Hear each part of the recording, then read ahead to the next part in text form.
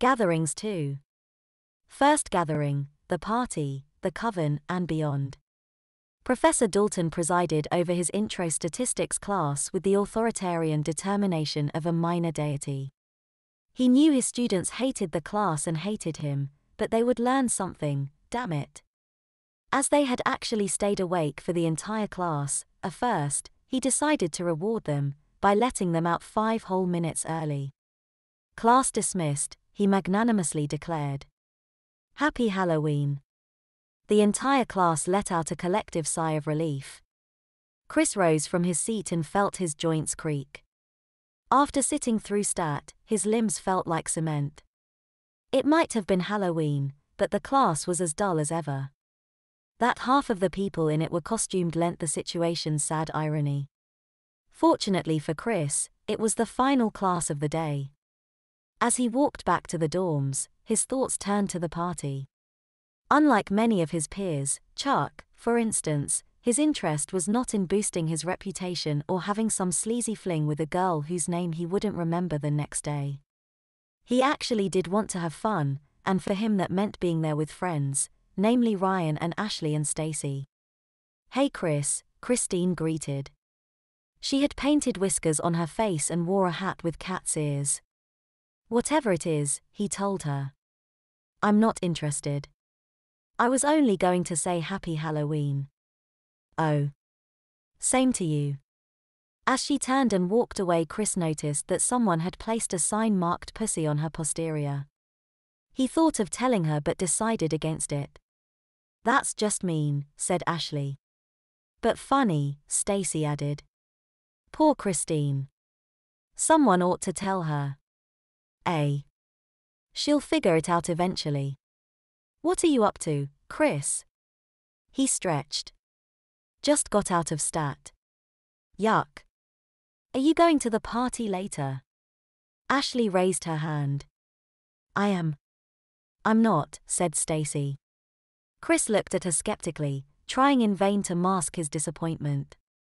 Just somewhere else I have to be, she explained. Gotcha. But hey. Maybe I should wear a costume anyway. Yeah, Ashley teased. Then someone will put a sign on your butt. See you later, Chris said, retreating to his room. She's not coming, he confided to Ryan. Well. Like Matt said. Forget what he said, man. I want her. Then tell her. Or, get over it for the time being. I mean. No offense, but you aren't doing yourself any favors by waiting around like this. I know, he confessed. You going in costume? Yeah, Ryan replied. Guy who can't believe he's going to DC. Still not over that, huh? What about you? Chris grinned. I think I'm gonna dress up like Matt. Matt? Yeah. Might as well have some fun with this. Besides, he'll get a kick out of it. Or he'll get angry. Whatever. Chris was able to get a hold of a blue bandana and wrapped it around his head. He also donned a black shirt, turned inside out, and a pair of soccer shorts.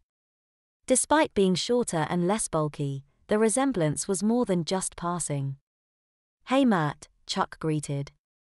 Wait a second, Chris. Yep. Holy pants. Matt's gonna urinate his pants when he sees this. I wish I had thought of that. Chris shrugged.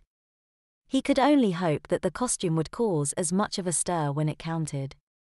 The frat houses were located just behind a wooded area that marked the campus's northern border. Matt urged everyone to take the long way and follow the road and not try to walk through the woods. Believe me, he said.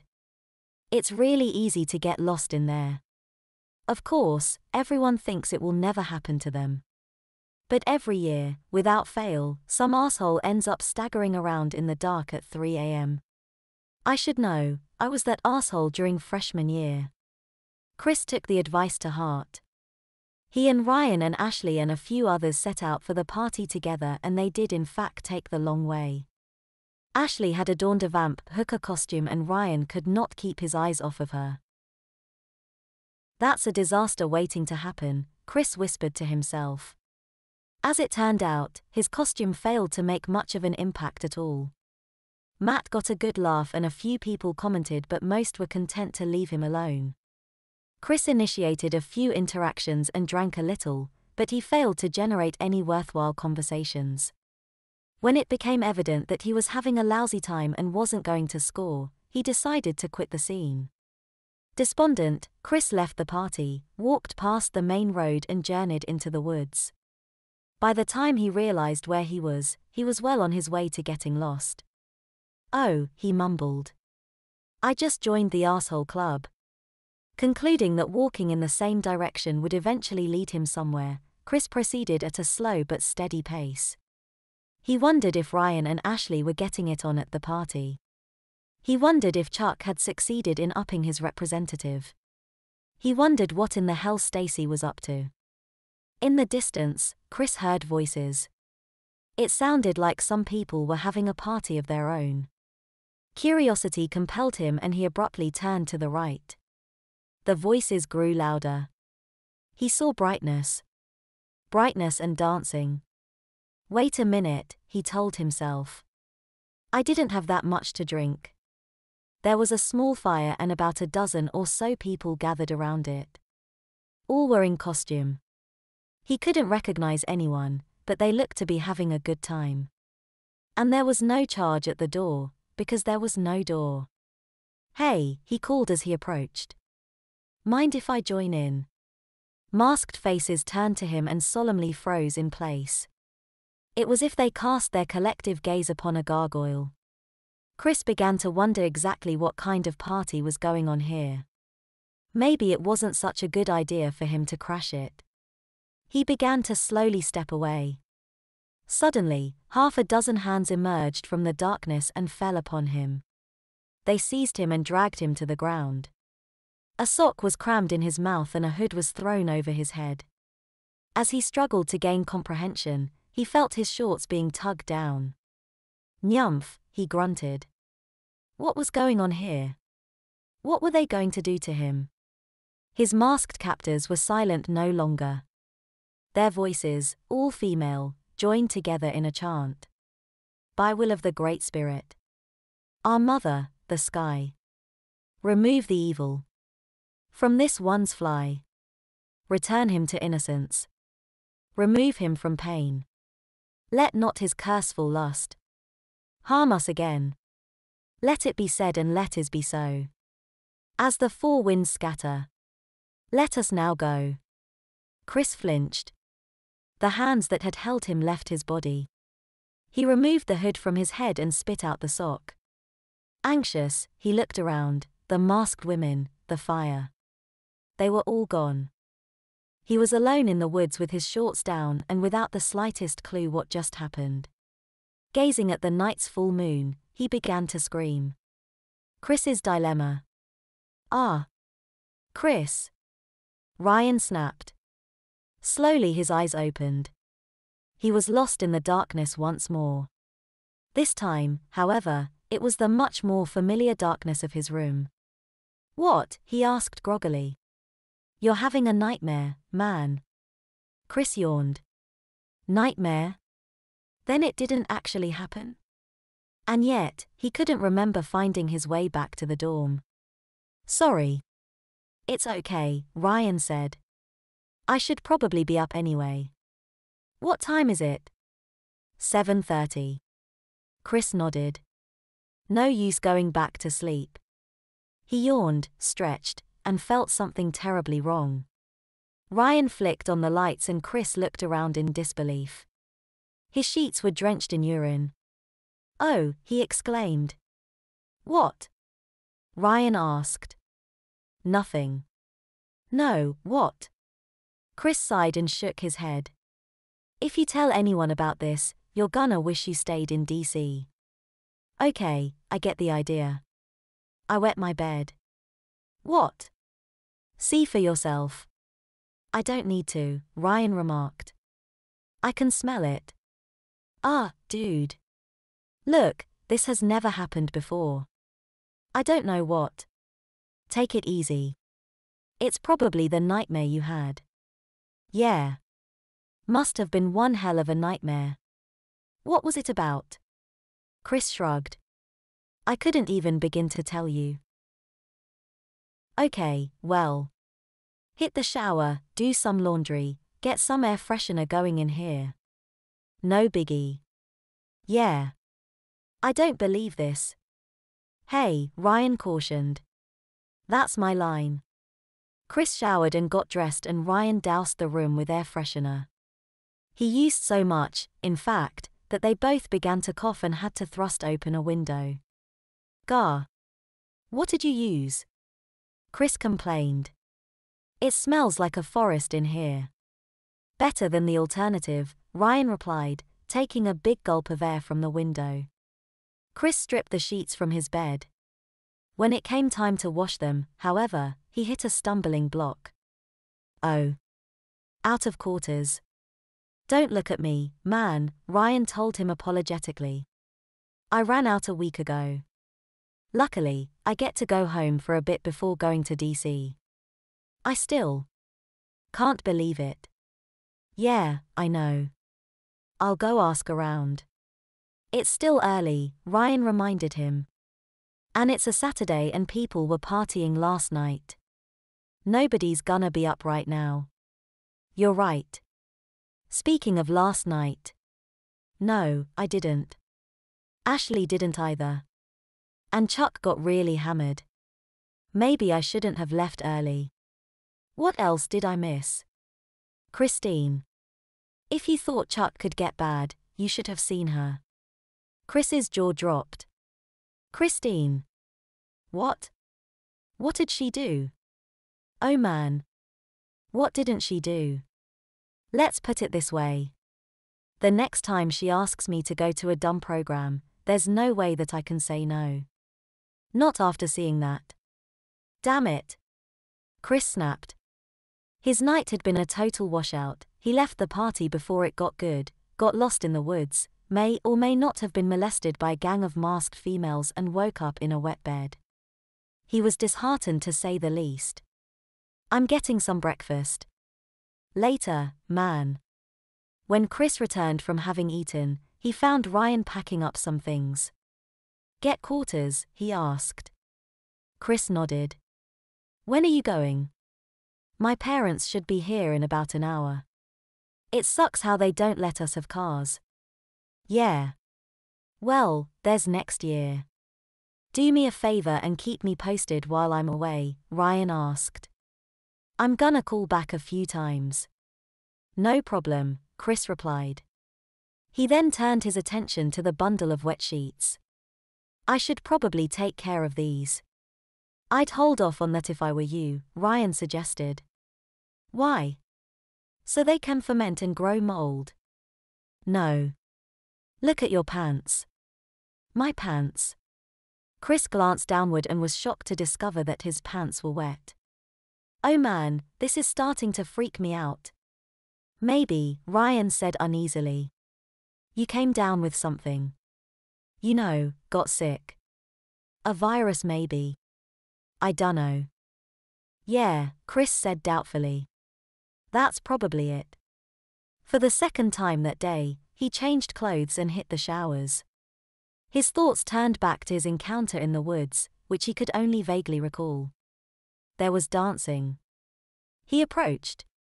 They grabbed him and whispered some weird mumbo-jumbo that he couldn't remember, and then it was over. He must have wandered through the woods and eventually found his way home. But why couldn't he remember any of it? Chris wished Ryan good luck on his DC trip and they parted company. Alone, he was left to deal with the mystery of his sudden loss of bladder control. It didn't make any sense. If he didn't know better, he'd swear a curse had been placed on him. There was a knocking on the door and Chris opened it slightly. Chuck forced it open the rest of the way and wrinkled his nose in disgust. The air freshener had merged with the scent of urine to form a potent uberstench. Dude, it reeks in here, Chuck complained. Open a window. Chris pointed to the wide-open window and the gust of wind emanating from it.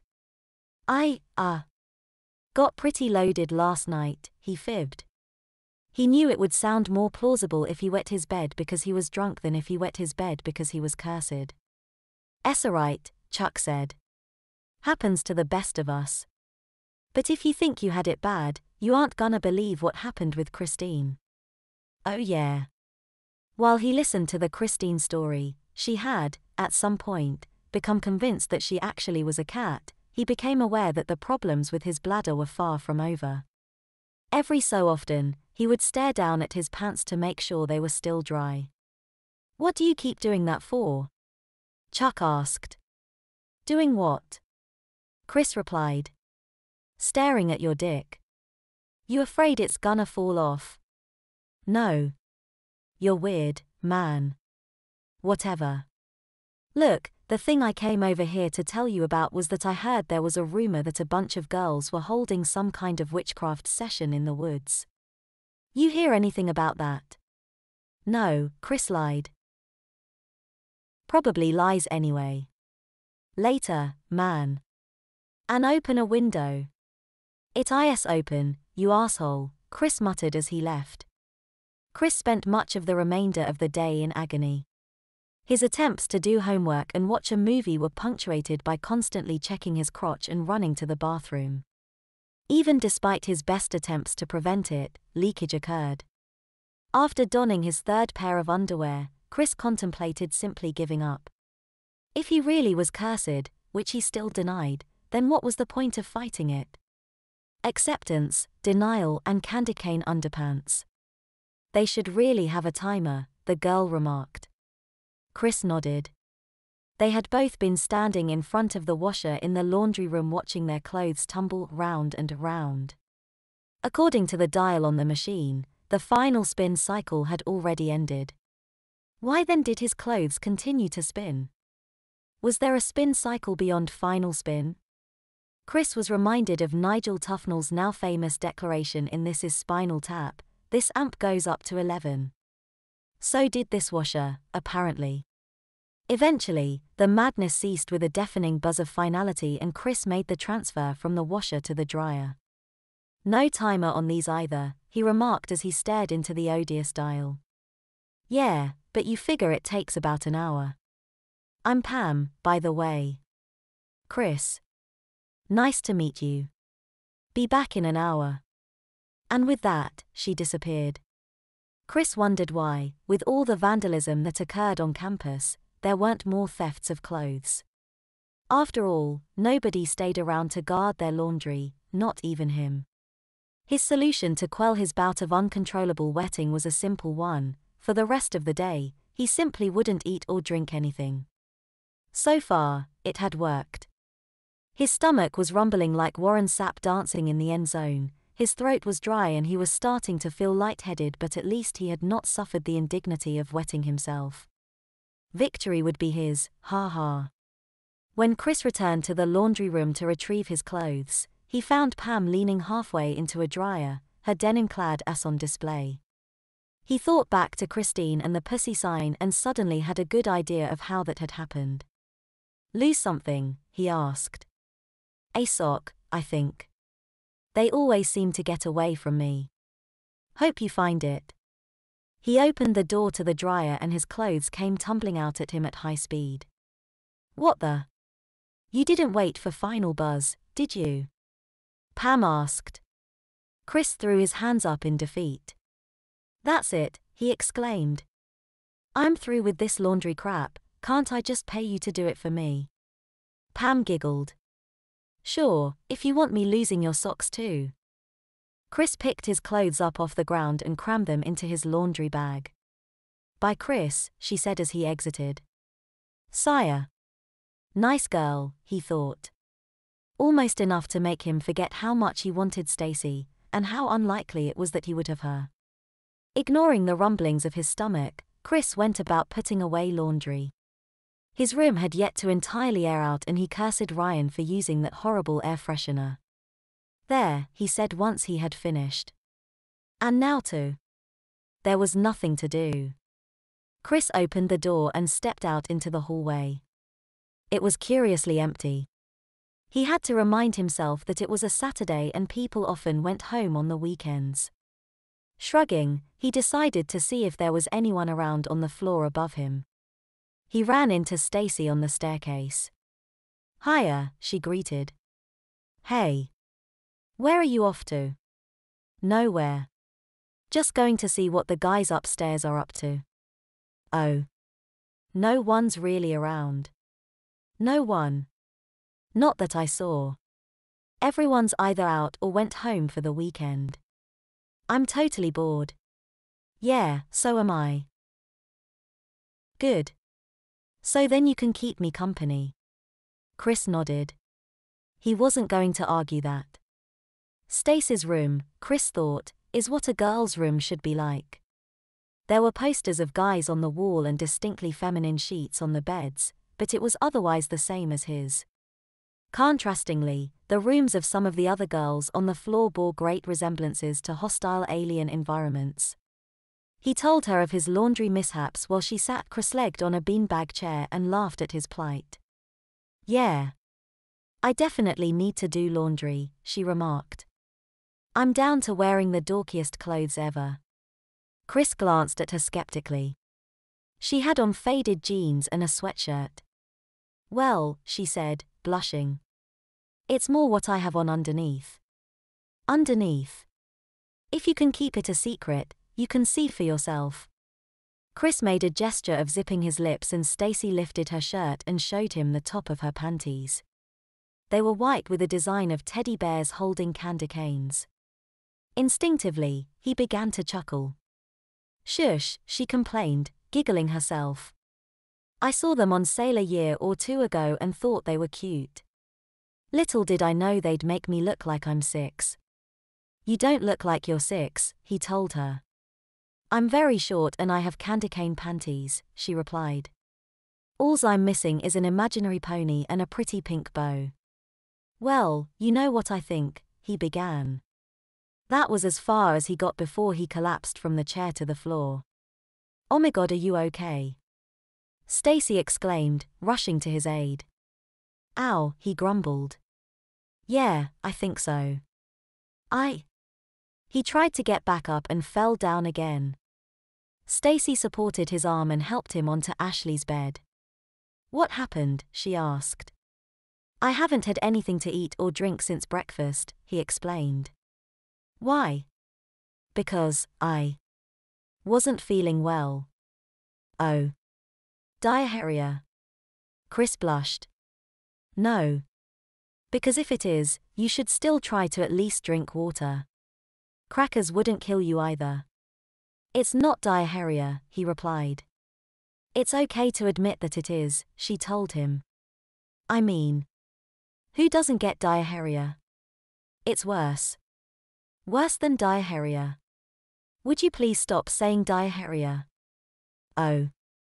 Sorry. So, what is it?" He cleared his throat. "Can you keep a secret?" "Hey, I showed you my panties, didn't I?" He nodded. "I, wet myself." "Wet your? You mean like peed your pants?" Solemnly, Chris nodded. Why did he have to open his big mouth? Now he'd never hear that end of this. "I don't get it," she said. "That's no reason to not eat." "It happened more than once," he explained. "Oh. Well, look, it's not like this is a normal thing for me," he defended. "I had a nightmare. A freaky-ass nightmare. And when I woke up, my bed was wet and I've been creasing up ever since." "Wow," Stacy gasped. Chris detected nervousness in her voice. "That must have been some nightmare." "It was," he said. "Masked women dancing in the woods." "Come again." "I said it was about masked women dancing in the woods." Her face went pale. "What?" he asked. "Nothing," she replied. "Stay right here, okay? I'm going to go get you some help." Chris nodded. He felt too lightheaded and weak to go anywhere anyway. Something about the way Stacy reacted, however, made him very suspicious. Could she have had anything to do with what was happening to him? No way. They were friends, weren't they? Or maybe he just didn't want to believe otherwise.